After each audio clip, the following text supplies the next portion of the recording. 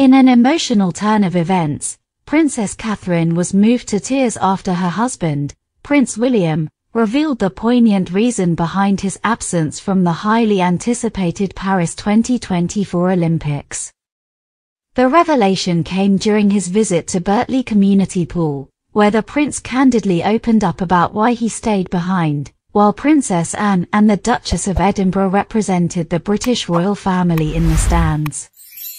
Speaking with British Olympians Adam Peaty, Tom Dean, and Paralympians Maisie Summer-Newton and Louise Fiddes, William addressed the elephant in the room when asked by Tom Dean, "Did you manage to get out?" The Prince William's response stunned those present and shed light on a deeply personal chapter for the royal couple.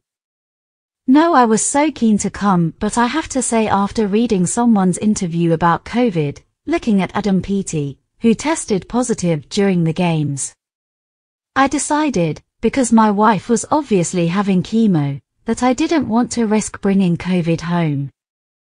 With his wife, Princess Catherine, undergoing chemotherapy at the time, William's top priority was her health. "So Adam very kindly reminded me that that was still a thing. But we watched the whole thing. We were glued to it every day." His words revealed the painful reality of balancing his public duties with protecting his beloved wife, Princess Catherine, as she bravely battled cancer. Despite missing the event, William and Catherine made sure to send their heartfelt congratulations to the athletes through a video message that was later released, featuring celebrity cameos from David Beckham and Snoop Dogg. For William and Catherine, who have always been known for their love of sports, the decision to stay behind was not an easy one. The prince, who has been an advocate for swimming and water sports, shared a touching family story during his visit to the community pool. "Catherine and I both adore swimming. George loves scuba diving. He was 10 years old, we took him under, thinking he'd freak out, but he absolutely loved it.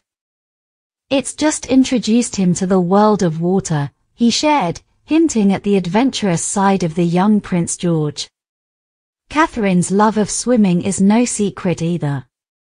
She's openly discussed her passion for cold water swimming, a hobby she took up to stay active and healthy, even during her treatment. Fans were delighted to hear her speak about it in a 2023 episode of The Good, the Bad and the Rugby podcast, hosted by her cousin-in-law, Mike Tindall.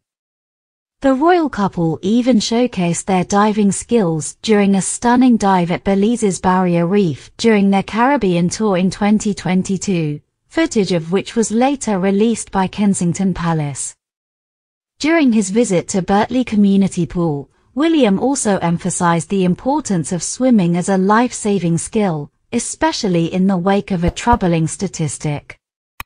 Nearly 1 in 3 children in the UK leave primary school unable to swim. Recognizing this gap, the Royal Foundation of the Prince and Princess of Wales announced a transformative partnership with the pool, aimed at offering swimming lessons and activities to over 16,000 people every month, including 6,500 children. This new initiative will help foster a love for swimming among children and ensure they're equipped with the vital skills needed to stay safe in the water. The project, which is close to both William and Catherine's hearts, will give more young people the chance to thrive in the water, just as their own children, George, Charlotte, and Louis, have.